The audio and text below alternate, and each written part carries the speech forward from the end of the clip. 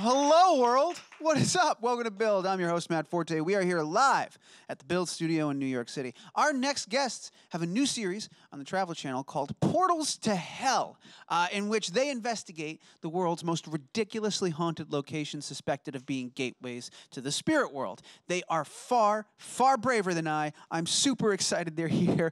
Jack Osbourne and Katrina Weidman are in the building. How do we feel about that, everybody? Are you excited? I'm excited.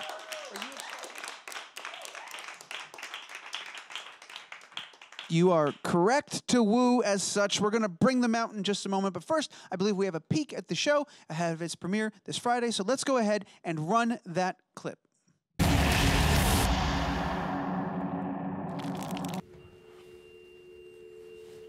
you back in this room? All right, we're here. We hear you. It's the REM pod. You brought us back into the room and you took us out.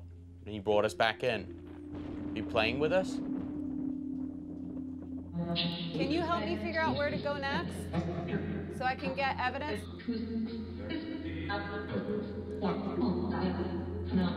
That's where Jack is. Jack is up. Okay. I'll go up. I'll go up.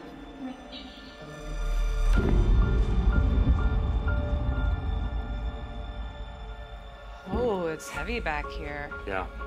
So this floor definitely has like a darker energy, it feels like. It like plays with you up here. Yeah, that's what we've been doing the whole time. Yeah. We'd be down there, it'd make a noise here, we'd come here, we'd go there, it'd come back here. So whatever it is flowing freely. Mm-hmm. And this thing.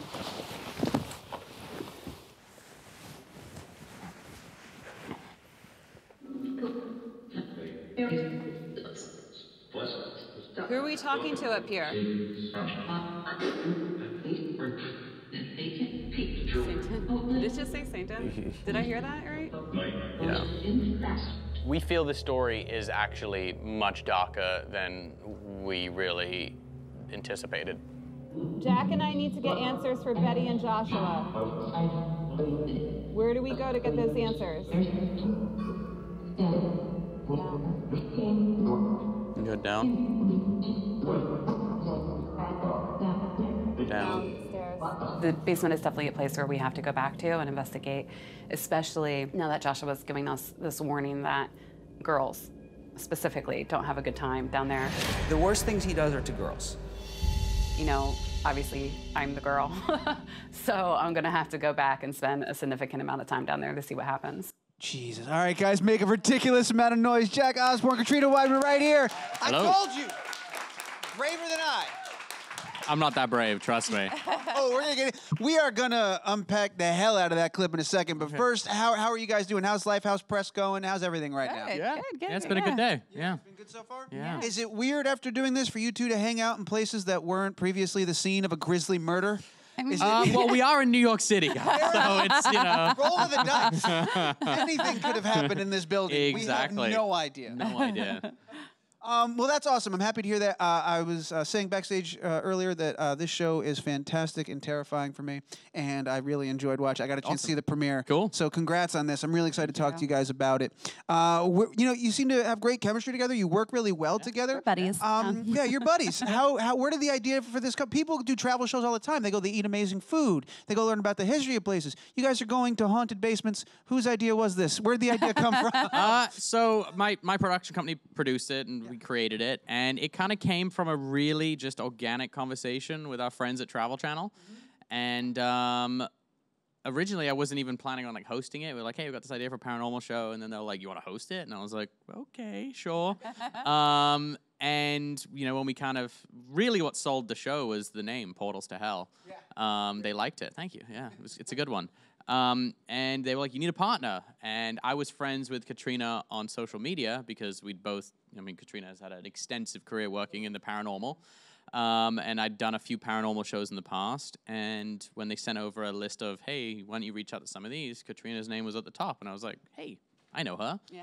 So reached out, and here we are. Yeah, for sure. In the paranormal shows world, Katrina, you're a huge get. What was it about this show that you were like, oh, I want to do this with Jack? This looks like a fun time. I mean, I'm always looking for new ways to investigate, you know. And what I liked about Portals to Hell when Jack and I talked about it was, you know, there's kind of this concept, you hear this terminology come up of portals. And, you know, but it's not every single place that's allegedly haunted. It's certain locations. Right. So it becomes like, what is it about those locations? And they tend to be the more negative experiences that people have. So being physically attacked, being violently attacked. And it becomes the question of what is it about those specific places that make them that way, where people are having these experiences versus like, you know, your grandmom's house that has the ghost from 1910, you know, hanging out in the attic. Like, what's the difference there? And then when Jack and I really sat down and talked about it, you know, we have the same philosophy of the paranormal and the same goals. So it just made sense, you know, to do this together. Yeah. How did you kind of tap into it a little bit in that response, but in terms of formulating the list of places, the premiere episode, that clip was from Juneau, Alaska, if I'm correct. Yeah. I saw you guys go to Skinwalker Ranch at some point. Yeah. There's all these amazing, how did you come up with that list?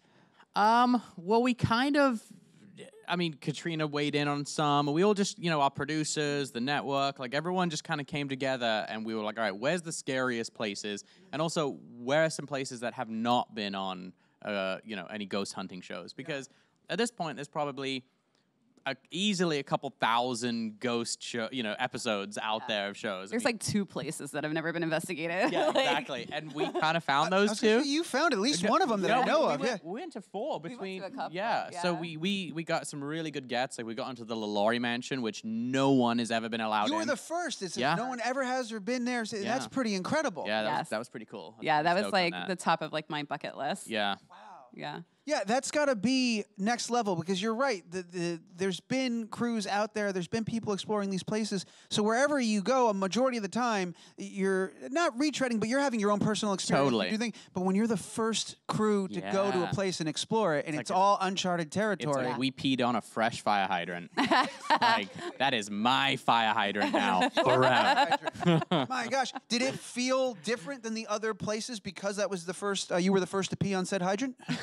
Yeah, it was. Here's the interesting thing. There's so much like myth and legend around the LaLaurie Mansion. It took a while to cut through it all, and how, you know, it burnt down, it'd been rebuilt. It was a school, it was a shop, it was all these different things over the years, and so to really understand that even the layout of the building took a bit of research.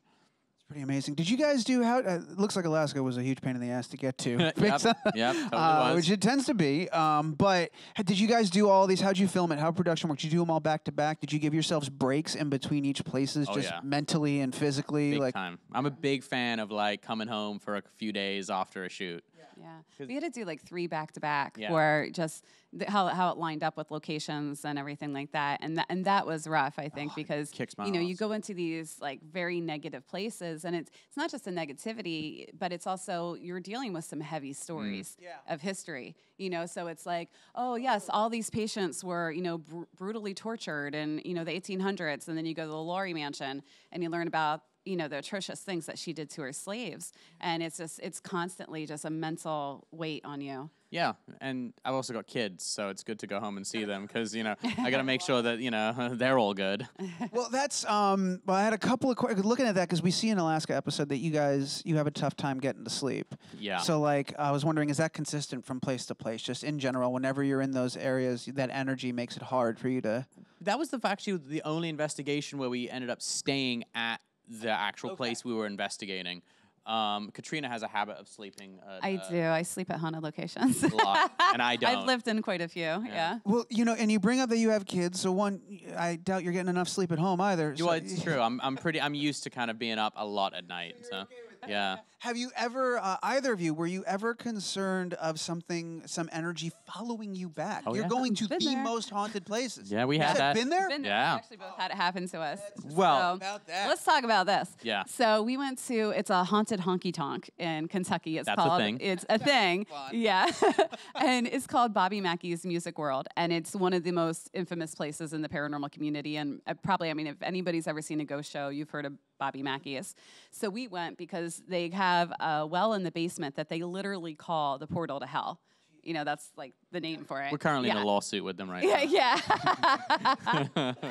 So we go, and you know, we had experiences, and they were weird, but it wasn't like this off the hook crazy, you know, thing that everybody talks about. You know, you meet people that have claimed that they've been pushed, that they've been scratched, they've been possessed, all that stuff, and you know, so it wasn't that crazy stuff. Like neither of us got possessed, No. or like you know. No. We did have a crew member say his head yeah. felt like it was on fire and he had to go home. Oh my God. Yeah. And then we found out later that he was in the basement being like, "Come at me, bro." Yeah. And like, yeah, totally. And then No! and then he like an hour later, he's like, "I have to get out of here. My head is on fire." What the hell Yeah. possesses a person? Forgive the term, but like, why would you taunt a spirit? I like don't. that? We don't. Noob, Yeah. total noob. Yeah. That's like rookie move 101. So Wow, that's amazing. we leave this place, and we were warned by a bishop. We met with a bishop there, and he was just like, "Don't go in there. It's going to ruin your lives. I've seen this so many times." We're like, "Oh, okay." we ended up and here. we just ended up going. We're like, "Whatever." And so we go, and when we come home, it was like 3 days later. Jack and I both ended up in the emergency room on the same day, and we both had 2 separate mediums who have each only met us once. Who don't know each They other. don't know each other. They contacted us separately. Neither of them knew what we were doing for work at the time, and they both said, "You got something with you, and you need to be careful." What kind of panic attack do you have after receiving that news? I go, "What am I doing? This was a terrible idea." How do you, when somebody tells you that you have something with you, do you like, all right, I guess I got to get a Ouija board? Like, Take what a do you shower. do? Take a hot shower, take a cold shower? Like, what do I do? There's no. Go on some penicillin. Yeah, right. Pill you can take to, like, process that. Yeah, you get smudged. So like the Yeah. medium will come over and do a smudging and like exercise the demons out of you, and you know, and I mean, listen. Cross your fingers and hope. Yeah, and you go like, all right, I hope this works. I mean, it seems just like lighting some stuff on fire and saying a thing. That's all it took. All right, There we I'll go. take it. All right, but I have had weird stuff happen since then though at my house. Oh, Yeah, man. yeah. Have they? The other night I got woken up by someone saying my name in the middle of the night. Like I would just fallen back to sleep, and I heard someone go "Jack" in my room. Like Jack, how old are your kids, man? 7, 3, and 15 months. All right, they're old enough to fuck with you, man. They're Yeah, but here's the thing though. It so wasn't them. 7-year-old. It was an older female voice, and I'm Daddy. I'm not Jack. Fair enough. Fair enough. Yeah. Yeah, I guess Jack is a big leap for a 7-year-old. It is, right? Yeah. Unless they're being, unless they're really being turds, then it's only they only say Jack. Have you had anything in your house, in your when you sleep in your home, Yes. violate your space like that? Yeah. All the time. Yeah, it becomes kind of like this thing that just happens, and Yeah. you're just sort of like, okay, I mean, it's part of the territory. That's interesting. It just happens. So does that mean at this point, what is doing this line of work and being in these places and having experience all this? What does that do in general for how you process fear of like heights or I don't know bees or something like how do you like other fears that you would like conventional fears? What happens It to how honestly, you it do that? changes your, I mean, it's a complete paradigm shift, you know, because here's the thing, we're taught to be scared of this stuff, and we don't really know what this stuff is. You know, where that knowledge comes from is, you know, religious texts and folklore and books and movies. And, you know, there's cases in the past, like especially when you look at older investigators like the Warrens or Hans Holzer, that it seems to match up with that, right? Experiences that people have seems to tell one narrative. But, you know, we're investigators. And, you know, there's no hard proof that that's the case. We know stuff happens that we can't explain. So it's really, you have to push past that fear. And when you do that, you realize that fear is just, it's your mental state. It's not, a lot of times it's not based on anything. And especially with the paranormal, at least, it's really just what we've been taught to be scared of this. And maybe there's no good reason to be scared. Yeah. But like I said, I'm gonna really hit on that. Like we don't know what this is that we have encountered, and here's the thing: it could be some strange atmospheric anomaly. It could be, you know, that we just don't have the ability to really understand yet. Yeah. So, you know, I do like to say, like, you know, we're not coming here being like ghosts are real and it's this guy and it's this, it's that, because at the end of the day, we're not there to prove or disprove. We're just there to document what we're encountering. Totally. Which is a pretty reasonable, level-headed, scientific sort of approach to this. Do you ever find yourself uncomfortable when you like meet people on the road that are 110,000% all in that ghosts are real? And oh like, yeah, Yeah. Oh you yeah. kind of have to feel the room out. Totally, we Like, had a couple of those. Yeah. Sure. We did, yeah. And I think it's, you know, I guess one of the times I feel the most uncomfortable is when people, they don't understand what we do and they're like, why didn't you do this? That's the spirit of a little child. And it's like, well, but we don't know, really. Yeah. I mean, we're working within certain parameters. Totally. But, you know, we also want to break those parameters and see what else we can discover. Yeah, because we were just discussing, you know, if I die, I'm going to come back and haunt people, but I'm going to take on the form as a beaver. A beaver. Because how weird would that be and freaky if a beaver just starts screwing with you? People already have difficulty believing stories of spirits showing up. No one's going to believe the guy that says a really angry beaver showed up. He was vaping and, like, hanging out, like... Not angry, just rude. Just a Yeah. beaver. Yeah. He was vaping in my living room. Made himself a cup of coffee. Freaking jerk. Didn't even ask.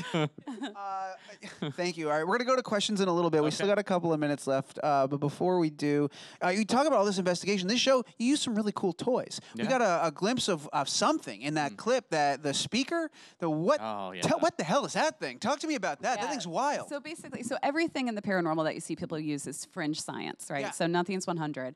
But there's a lot of really amazing engineers that work in the field and scientists that work in the field, and they're all trying to come up with ways to document this stuff. And what you guys saw, it's called ITC technology, and basically how it works, there's a couple different ways depending on what you're using, but the one that we were using, it scans through radio waves. And the thought is that, you know, something intelligent, some sort of energy form, can manipulate those waves to come through intelligently. So it's kind of like, in basic terms, it's a telephone to the dead. So wild. As you do. Yeah, you know, as you do. And by the way, I was the most skeptical about it. I'm like, there's no way, Katrina. Like, there's, okay. Like, but we had one incident where we were getting some strange readings on another one of our devices. And Katrina goes, if you're here with us, tell us, using the geoport, how many people are in the room right now? And you hear as clear as day, 9. And there was 9 people in the room. My Siri on my iPhone can't even do that. Like, so I was like, what the, like, how is that happening? Yeah. That's wild. And then it would say people on the crew's name a lot, but like their full names. Wow. Yeah. That is intense. Yeah, it's really weird. What is, I mean, that sounds like it's at the top of the list. What I was going to say, because you have a lot of cool toys. What's the coolest, like, neatest gadget you got to play with or experience? That seems like that's right up there. That one, I mean, for What me, else? yeah. What other cool things did you guys, because I saw a cool camera on this Yask episode they were using. Yeah, we got some cool, like, these great little cameras. They're just these home security cameras, but instead of, you know, when you have to go through, when you do a 12-hour investigation, you've got 12 hours of security footage to go through. So this camera will truncate all 12 hours into like a 5-minute clip where it just shows where all the movement was. So it's really cool, and you can just blast through. You'd be like, hey, what was that? Why did that move? And then you can pull up the actual shot. And then some of the most simplest stuff, you get the best results. Like doing like EVP recordings. On our last investigation, we had a really amazing EVP recording. That's when you just have like a tape recorder or a voice recorder, and you just leave it down and ask questions. And when you play it back, sometimes you pick things up which you can't hear with your ears for some reason. Yeah. Pretty nuts. We had talked very briefly backstage about the Alaska episode, and you said there's a lot of stuff that that didn't make the cut. How do you make that decision? When you have crazy, creepy stuff that happens and you got to make the call, does this go in the episode or not? How do you decide? It all comes down to the narrative that we're trying to accomplish. So there might be all these weird little stories, but we've got 44 minutes to slam in 4 days of filming. And we just have to be able to tell the most concise story. And sometimes these strange things that happen just don't really drive the main A story along. And so we just say, cut it, and we'll save it for online. Simple as that. I really, really dig this show. Awesome. So congrats. You guys did a great job. I'm excited to see more of it. We've got a couple of questions from our audience, one from Twitter. We'll go to that one first. This is from @JHayes88, and he says, for Katrina and Jack, do you feel like the moments you have on the show in person translate well to camera? Do you ever experience something creepy and wish it came across better on film? I mean, I think the show does a really good job of expressing our experiences. I think maybe sometimes, it's just, it can be really hard to show or have a viewer feel the fear that you're feeling at the time, because you're just not there. Yeah. And you're not actually in that environment, and you're not meeting these people who are speaking Latin and telling you there's a demon behind you. You know what I mean? So it's just like, so I think sometimes that's hard, but I think Portals does a really great job of showing what it was to be in those locations. And we actually had to tone it down. Like the first, when we were working with the network, kind of get into our comfortable place with the show, it was really, really creepy, and it was really different from any other paranormal show. And there was the concern that it's so different and so weird and darker and genuinely creepy that it might actually scare people too much. So we had to kind of we had to dial it back a bit. How often are you in the room where something happens, you go, holy shit, I hope we got that? Oh. That's got to be the whole shoot. All the time. All the time. And like that, and even in the moment, we like check that. Did we get that like right now? And, yeah. Cool. Great question. Thank you for that. We've got 2 in the room. First one's going to be right over here. Go for it. So, hi, Jack. My name is Tariq, and I basically have a question.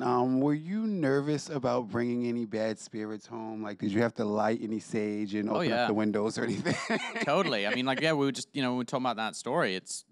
I'm definitely a little more cautious now, and because I was like, oh, whatever, like nothing. That's all BS. It's not gonna follow me home because I've done plenty of, paranormal investigations and never worried about that. But yeah, I'm still kind of a skeptic. I'm like, well, maybe something was just here and I never realized it, or because I'm like, where's it? How is it traveling with me? Does it like just sit on my lap on a plane when I fly home? Is it transporting through time in a portal? Is there like a Stargate somewhere I don't know about? Like logistics. Yeah, that's my thing. That's where I start going. Like, how is this entity able to travel with me? Yeah. So that's kind of where I go with it. How do they travel with us? We don't know. I mean, we just know that people have these experiences. That's the crazy part is that, people are so willing to just say it's nothing, it's nothing, it's nothing. But then we have, hundreds of years of hundreds of thousands of people having experiences, and it can't all be nothing. What this is a dumb question, but if in your lifetime you found definitive proof, how would that change the trajectory of what would you do with that information? If we Retire. had No. that's it. Mic drop. Yeah.